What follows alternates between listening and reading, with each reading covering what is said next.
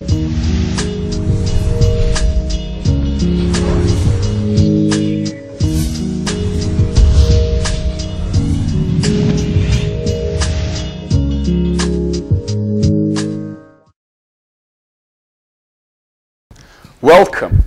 to Balkan Security Network lecture, Excellence in European Project Development and Proposal Writing.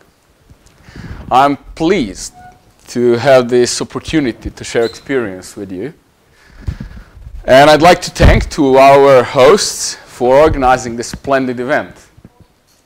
Now, the mission of the Balkan Security Network is to advance the quality of your proposals and hopefully the impact of your project. We've created a mixture of a balanced mixture of theoretical and background information that we're going to present and practical tools how to advance your success rate in writing project proposals. My name is Boško Nektarijević. And concerning my academic background, I've graduated at IFAM Business School in France, in Paris, a long time ago, 99. Then I completed my MBA at Solvay Business School at Brussels University, where I've lectured for several years, and concluded executive education at the Harvard University in the States. But what's more relevant for you is that I wrote my first project proposal a long time ago, as much as I can remember, in 1993 or 1994. Unsuccessfully, though. It did not get funded. But I believe I progressed somewhat for the previous almost 20 years.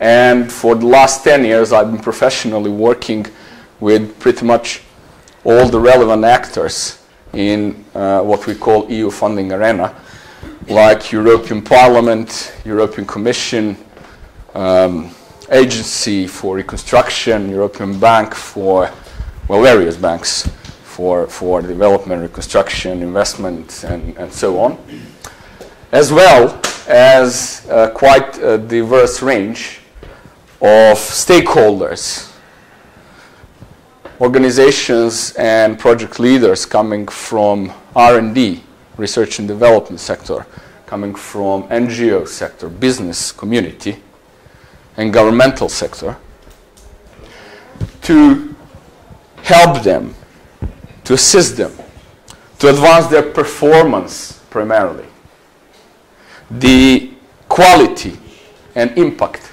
of their project initiatives. Only in the last 2 years, we worked with over 4,000 clients that yielded over 30 or 40 projects. So BSN is a vibrant network that attracts and retains and excites exceptional people whom I had the privilege to work with and learn from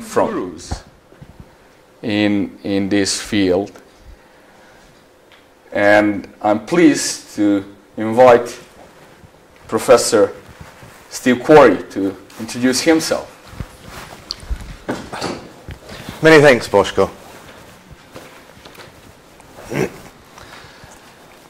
Good morning, everyone. My name is Steve Quarry. As you can tell, I'm not a businessman. I am a scientist. I am a scientist with complementary skills to those that Boško has been telling you about. Now, if you look at the information here, it says a research career of 45 years. And now you can do some calculations and you'll get some approximate idea of how old I am. I'm not going to tell you, you can guess. But it does mean that I have had many years' experience of research. And for research, you need money. You need money in the form of projects. to carry out. Because where I used to work in the UK, without any funding for projects, there was little work to do. So I have had a life doing research, but I've had to learn how to write project proposals to be able to get the funding to do that research. So that's the starting point. 45 years experience of doing research and writing project proposals. Now, for several years, I was actually employed by the former Ministry of Science and Technological Development here in Serbia. I was the director of a bureau that was specifically set up by one of the former ministers to provide support to scientists in Serbia to help them to improve their success rate at getting project proposals. So that is one of the major opportunities that I had for developing my skills, specifically in the form of understanding the philosophy of what was required for writing successful project proposals. Now, I've also been, it says, former visiting professor at Newcastle University, where I was providing skills to support student supervision. It says former, but yesterday I had an email from a friend at the university who says that it's just been signed by the provost for me to have another visiting professorship. And this time, although I am actually a biologist, this time I shall be a visiting professor in the business school of Newcastle University. What I shall do there, I really have no idea. But for some reason, they think I could be useful for them. Maybe I should be writing project proposals. At the moment, I'm a guest professor at the Faculty of Biology at Belgrade University, and I teach PhD students, first-year PhD students. My first lectures were yesterday, 4 hours, 3 p.m. to 7 p.m. on a Friday afternoon. Isn't that wonderful? And the subject of my lectures is skills for doing research. So I actually teach a range of generic skills, soft skills, transferable skills, and amongst those skills are skills in how to succeed at writing project proposals. So in about 3 or 4 weeks' time, I should be giving my PhD students the same sort of information that we have squeezed into 2 hours for you today. Training scientists in writing project proposals since 2003. I gave my first training course on this in 2003, which is now 10 years ago. And my major expertise, because of my research background, has been in Framework Programme 7. I have written several project proposals in Framework Programme 7, and I've had one funded so far. A second one we're expecting to start negotiations this year. I have also taken part in previous Framework Programme projects. So I have at the moment something like a 40% success rate at writing project proposals for FP7, which is considerably higher than average. The average success rate is between 12 and 15%. So Balkan Security Network had designed methodology elaborated in detail in BSN Guide for project development and proposal writing. To understand from the very beginning that, or whether the project is worth doing, that the best of team talents are used in the design process, and that stakeholders will be impressed by the results. But it's very effective to adjust project application form among the documents that you collected, and within any call for proposals, one of the documents that's given is called project application form. That's that form that you need to fulfill and then submit to the Commission. So, you use it as a template. you adjust it in such a way to add in it evaluation criteria. Remember, I mentioned that the European Commission is obliged to give you evaluation criteria. So what you do, basically, you create a Word document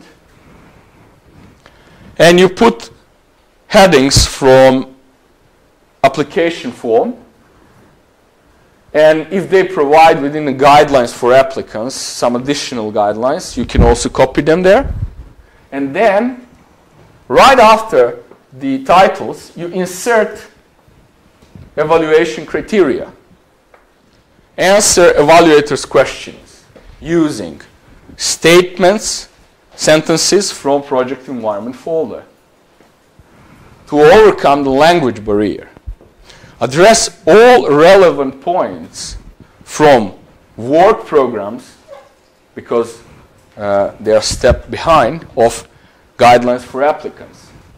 Within the work programs, you will find the answer to the question, why had the Commission created that call?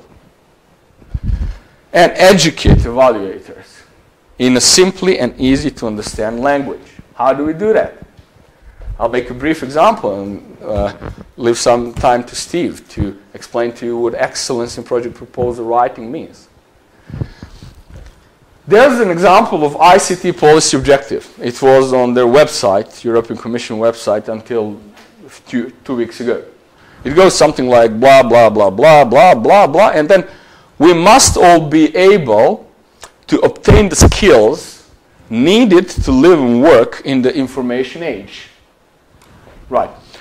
Now, example of how do you make adjustments and use this sentence within your project proposal is during the second year of the project, 120 experts will be trained in blah, blah, blah, blah, and obtain the skills needed to live and work in the information age. And then you say, this will clearly contribute to achieve the first EU policy, ICT policy objective. So it's clear. And then you put a small asterisk here. And then in the footer, you can quote, this is the first ICT policy objective. It's undeniable that we are contributing to its implementation. The recommendations, suggestions that I'd like to leave you with are educate evaluators in simple and easy to understand language using references from background documentation. Next, answer evaluator questions and make sure you understand assessment criteria before you start writing. This is where project background document helps a lot because it keeps you focused on answering evaluators' questions. Provide just enough details. Needs analysis, activity description, and impact analysis. Provide measurable evidence for your claims from credible info sources, and this is where your project environment folder will help you. Make sure to respect causality principle and directly interconnect why, what, how, and so on. There should be nothing more and nothing less in your project proposal. And make sure to be consistent in all parts of the project. And if you don't have available some of the experts, you can always address Steve, me, and BSN experts. And there are other structures for pre-evaluation. You can give your project proposal to your wife, husband, girlfriend, and at least you'll save that relationship because they understand why you had been under such stress in the last few months. It's a long process. It will take you several years to become skilled and expert in writing project proposals. But you've got to start from somewhere. So now that you've got the information, now's your chance to go away and think about the opportunities that could be available for you. As Bosko has said, we are both available to discuss any ideas that you may want, because although it starts with an idea, converting the idea into a successful proposal requires a lot of effort, a lot of time, and a lot of skill and expertise. So we would be happy to stay in touch, and I would like to thank you all for coming. Thanks.